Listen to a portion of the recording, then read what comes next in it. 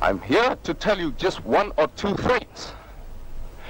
If any further bloodshed has to be avoided in this country, everybody might have as well realize that the ranks have borne the brunt of the suffering of this country for too long.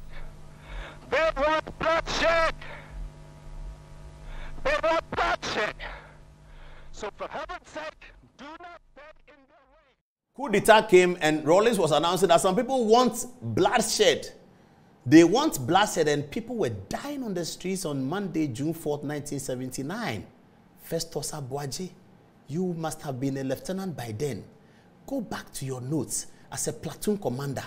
Is that what you are asking for, or because of your own parochial political interest, you are making such irresponsible statements on radio about coup d'etat in Ghana? Are you making this irresponsible statement because of your own parochial interest, or you've forgotten that when you were platoon commander and these things were happening, many officers didn't like it? Go back to Rawlings on June 4, 1979. This Rawlings again. Have a look.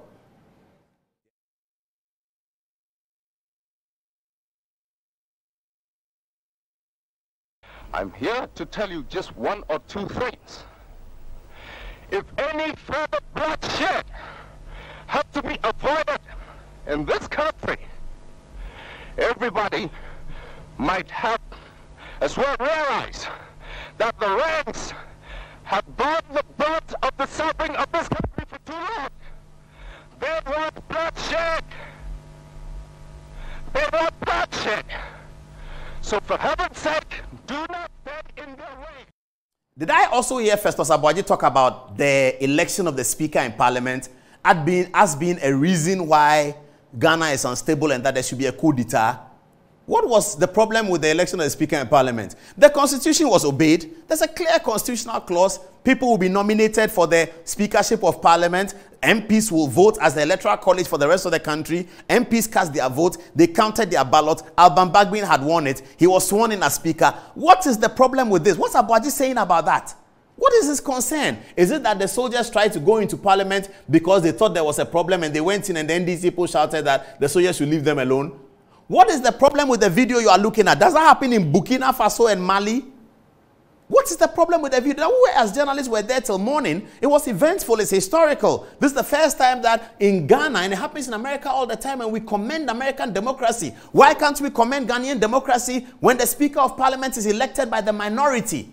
Why can't we commend God? Why is it not a commendation for Ghanaian democracy and it is a reaction or a reflection of instability towards coup d'etat? How is Festus Aboagye reading these things? He cited Dr. Emmanuel Kwesieni, please educate him better. I beg you, please educate Festus Aboagye better. Let him understand the political science of the situation. Maybe he doesn't get it. He's just looking at it from one angle. What is wrong? For me, as a political science student, I saw the election of Speaker as a feather in the cap of Ghana's democracy. It doesn't happen in Africa. Never happened in Africa before. We always look at it happening in America. The Democrats have the House. The Republicans have the White House. The Republicans have the House. The Democrats have the White House. We celebrate America for that. It happens in Ghana, and it must look like it is some untoward event towards democracy. Democracy is able to throw up all of these options. That is why it is unpredictable in terms of who is going to win. When democracy throws up an election, it's unpredictable. We don't know who is going to win. Anyone can win. Anyone who participates can win. Yes, we can do the analysis and say that CPP has a very small chance of winning and that NDPC has a very small chance of winning. NDC could win, MPP could win. Even pastors prophesy, don't they? Because of the lack of predictability of who is going to win. What is wrong with Adom-Otchere being elected as Speaker from the minority side? Festus Aboagye cited it about the election 2020. Are we confident about the election? What was wrong with the election that went to the Supreme Court? What was wrong with the election? Is it just because somebody says that I was cheated? Is that why an election is wrong? Is that why we are thinking coup d'etat? I just don't understand what Festus Aboagye is saying. Now, let me show you one more thing. Festus Aboagye talks about the system in Ghana. Last Tuesday, please put behind me the judiciary one. The judiciary. Supreme Court last Tuesday. Last Tuesday, just as I was about to render this editorial, our reporters came to me and said that something has happened at the Supreme Court. Let me give you the background and go to what happened at the Supreme Court on Tuesday. And you will see that Festus Aboagye's point is parochial. It is baseless. He has no facts to back it. that comparison of Ghana and Burkina Faso, there's corruption in Ghana before the Burkina Faso coup came. There's corruption in Ghana before the Mali coup came. Listen to Aboagye's words, that the factors that facilitated the coup in those countries or engendered the coup in those countries are present here. So we should be concerned. Why? President is traveling. First lady. Let's go to the screen and see. Okay, so these are the facts of the case. In July 2020, the High Court of Ghana, Cape Coast, held that the said MP, which is the MP for Asin North, must not hold himself out as such and consequently annulled the parliamentary elections for the Asin North constituency. The embattled MP then appealed to the Court of Appeal, which is yet to decide on the matter. Mr. Kwesi, despite the judgment of the High Court, is still holding himself out as an MP. Now, this is a story you know about, and you know that this story is very important because of the numbers, the closeness of the numbers in Parliament. NPP have 138, NDC have 137. So, on the night of the election of the Speaker, you remember Alexander Afenyo-Markin, to whom much credit has not been given, one of the best hard-working MPs of our time, young man, wrestles the seat in Winneba. MPP were never winning the seat in Winneba. In fact, MPP had never won it before. It was an NDC stronghold, so it was a blue state. Afenyo-Markin comes and turns it into a red state and is holding it so strong. Very clever lawyer. Afenyo-Markin is the one who raised the point on the floor of the House on the night to the clerk that Asin North MP is here. He ought not to be here. That's how come the soldiers came in. That's how come all the brouhaha occurred. Nonetheless, the Asin North MP, Mr. Kwesi, the Honorable Kwesi, was allowed to vote. After that, the court processes began. He's gone to the High Court, now the Court of Appeal. What we must understand is that in terms of parliamentary election petition, the final stage is the Court of Appeal. I have to make that point because in terms of presidential election petition, the only forum is the Supreme Court. So you have two stages in a presidential election petition. The first, the Supreme Court as a first instance, and then Supreme Court on the review. In the case of a parliamentary election, you have two stages. The High Court in the first instance and the Court of Appeal as an appeal. So when you go to the Court of Appeal and you lose in a parliamentary election petition, that's the end of the story. In the presidential election petition, the story ends if you lose a Supreme Court review. So we need to know that at the back of our minds. So let's get back to the story. Okay, it continues. The government subsequently went to the Supreme Court to seek an interpretation of Article 94(21)A in effect to seek an interpretation of the word allegiance and to seek an order compelling Mr. Kwesi to obey the orders of the High Court. I think before then the Court of Appeal had ruled. Okay, the government argued that since Mr. Kwesi has made it hard for him to be served with the process, he should be served as an ordinary person. Okay, let me give you more of the facts and the details. So Mr. Kwesi lost at the High Court. He also lost at the Court of Appeal. And so right now, last week, Tuesday, the MPP went to court, Supreme Court, to say that, dear Supreme Court, Mr. Kwesi has ended the journey of defending himself that he is legitimately a member of Parliament. That journey has ended because he has lost at the High Court and he has lost at the Court of Appeal. Asking the Supreme Court, therefore, the MPP lawyers, to injunct Mr. Kwesi from attending Parliament and to write to the Electoral Commission to create a by-election. If Mr. Kwesi is not in Parliament, the NDC will be 137. The Supreme Court was well aware of the political nuances of this case, the political underpinnings of this case. The Attorney General was there. But this is a democracy. This is Ghana. Let's go back and see the Supreme Court judges who took that decision. I hope it's here. Let's put it behind me very quickly. Okay, now they have it. Okay, the Supreme Court judges who took that decision are as follows. Justice Jones Doche, appointed by President Kufuor so long ago. Justice Nene Amagache, appointed by Nana Addo Dankwa Akufo-Addo. Is Festus Aboagye listening? Listen, this is Ghana. This is not America. And this is not your Burkina Faso and Mali. This is Ghana, where the Supreme Court is hearing a case and majority of the members of the bench are appointed by the president. They rule against the Attorney General. Let's listen to it. This is just Tuesday. Festus Aboagye should pay more attention to the good things happening in Ghana than focusing on something that doesn't exist. To say that Ghana is ready for coup d'etat, he should be invited by the CID to write because he has evinced an intention for it. He should issue a statement and say that he does not believe in coup d'etats. Nene Amagache, appointed by Akufo-Addo. Move on. Justice Getu Tokono, appointed by Akufo-Addo. Distinguished Yoni Emmanuel Kulende, appointed by Akufo-Addo. Justice Agnes Mercy Ablan Doji, appointed by Akufo-Addo, I believe. Justice Mariama Owusu is much earlier, I think. Justice Professor Henrietta Mensah Bonsu, appointed by Akufo-Addo. So the panel of judges, majority of them appointed by Akufo-Addo, they were well aware that if I were Akufo-Addo, I would welcome a Supreme Court decision that says that Mr. Honorable Kwesi should not be allowed to participate in the duties of the House because he has lost the ultimate appeal for a parliamentary election petition, which is at the Court of Appeal. That's the end of the matter. He's lost it. The Supreme Court are aware that Mr. Kwesi had been in court. He knows that he's lost it. What did the Supreme Court say? The Supreme Court told the Attorney General that we cannot give you the order because you have not served Honorable Kwesi. You have to serve him. Why haven't you served him? And then they said, we went to Parliament to serve him through the clerk. The clerk refused to collect the service. He said we should serve him through the speaker. We went there, the speaker had traveled.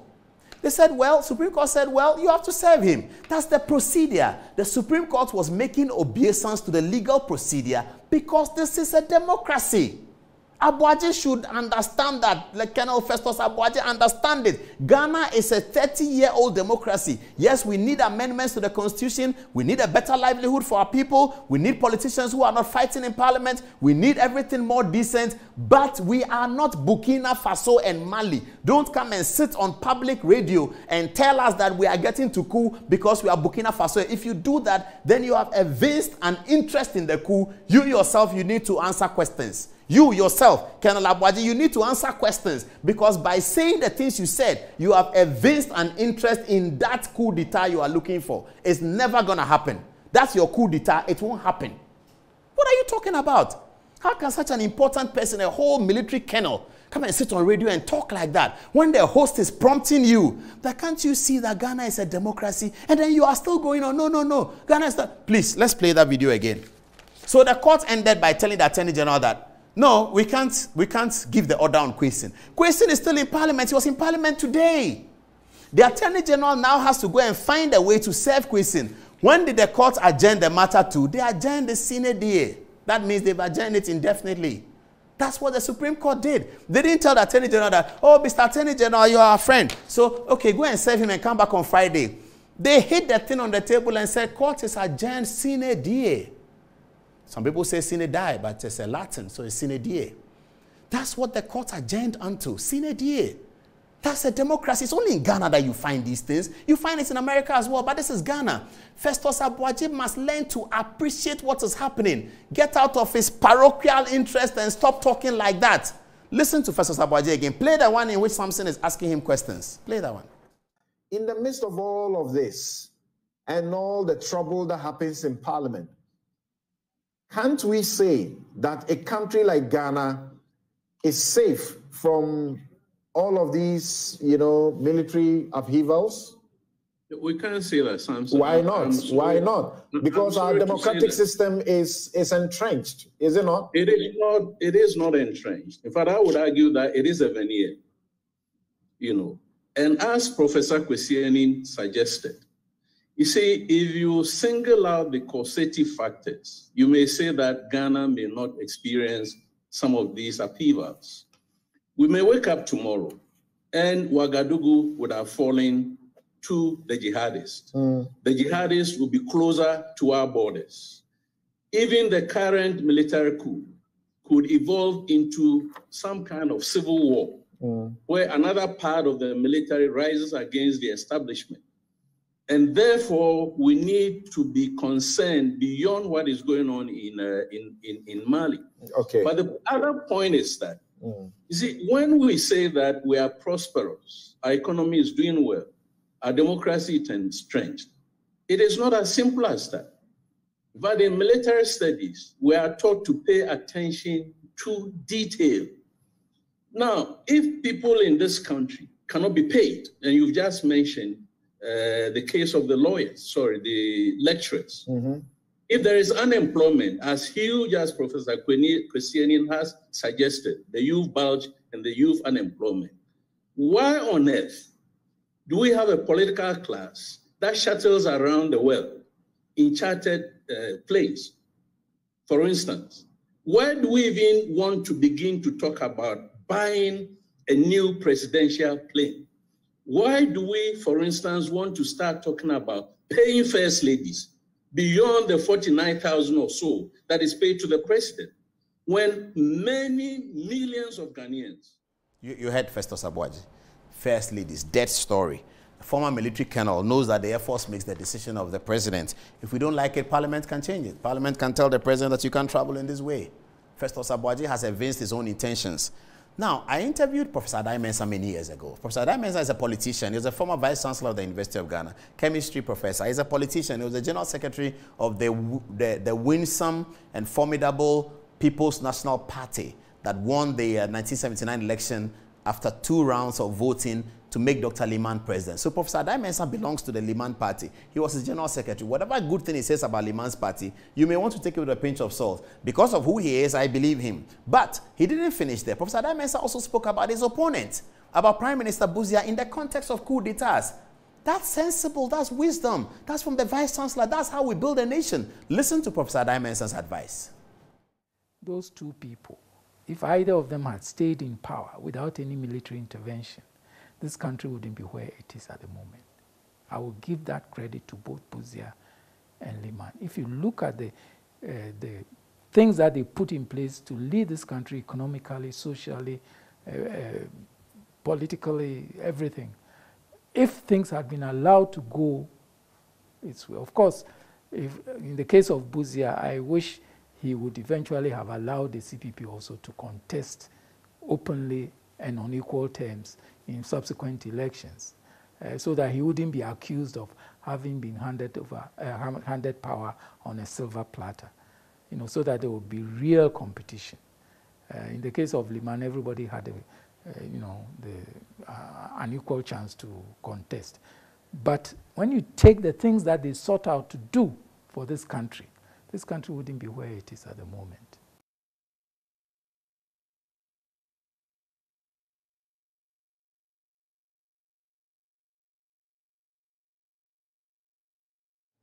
That was Professor Ivan Adom-Otchere, the former Vice Chancellor of the University of Ghana. That's the kind of advice he gave. It's past 11, so I'm going to bring the curtain down on the show. But that's something we need to go to bed thinking about. It will be on social media tomorrow. You can look at it. But that's something we need to go to bed thinking about. We shouldn't have our security experts, political scientists go on radio and talk the way that Colonel Festus Aboagye spoke. It's very, very bad, and it's even clutching at straw when you're using stories that are dead to make the point that there's a problem in Ghana. On this note, I leave it here. Thanks for watching this. Good evening, Ghana, and good night. We now have freedom.